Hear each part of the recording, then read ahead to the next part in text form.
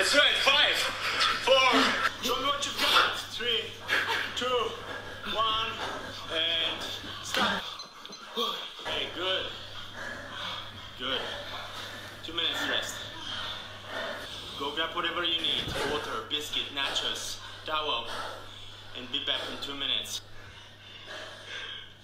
Jake? Yeah?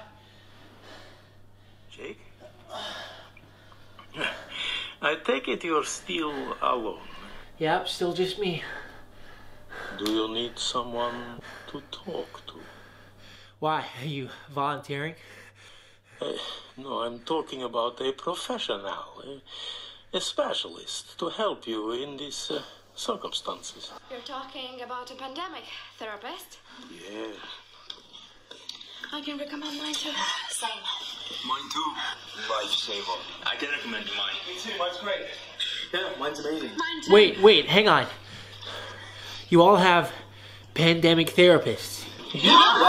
When things go wrong.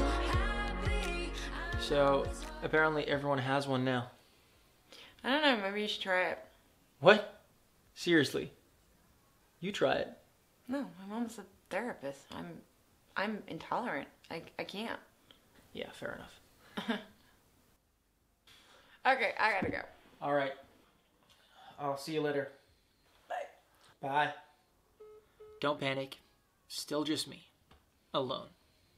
But a therapist? Really? No. I feel like I'm wasting my time at the moment. Like, self-isolation should be self-improvement. Everyone keeps saying that, so I don't know. I want to learn the guitar or learn a language or something. You know, build an app. Right. So, yes. What have you tried so far?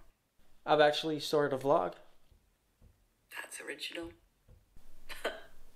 I'm sorry, that was, I shouldn't have said that like that. I'm sorry. I'm just having a bit of a bad day. Bit of a bad month, really. God, who knew that living with your family would be so annoying? It's the kids, really, you know. It's just, they're little shits, and, well, they're teenagers, and that's pretty self-explanatory, because you can't ask for anything without getting a fuck off. And then I've put on 8 pounds, and do you have any idea how difficult it is to lose 8 pounds when you're perimenopause? They said try therapy. You don't. Therapy will be good for you, they said. You don't know it, but you need some help.